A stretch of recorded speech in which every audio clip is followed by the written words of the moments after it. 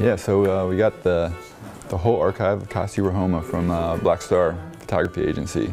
I think it's important because he is one of Maine's iconic photographers, and I think he wanted to share what was special about Maine to the rest of the world. And I think that's a significant thing.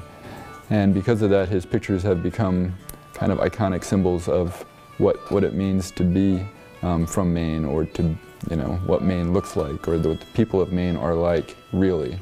Each box contains envelopes of representing different shoots that he was on. I think my understanding is there's about 1,200 different assignments that he was part of.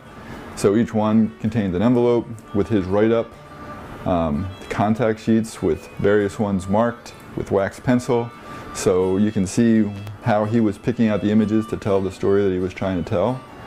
Now that it's here, we're going to digitize the collection, we're going to catalog it on the item level, and we're going to put it online to our online database where everyone can have free open access to it.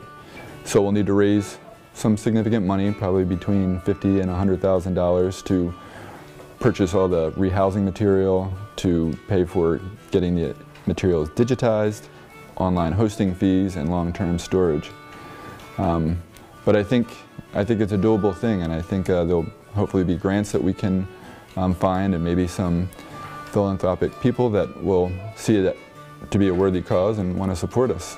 And though Kosti is fairly well known and respected, only about probably 10% of his work has been seen before, and the rest has been stored away in the photo agency in New York. So it's really exciting.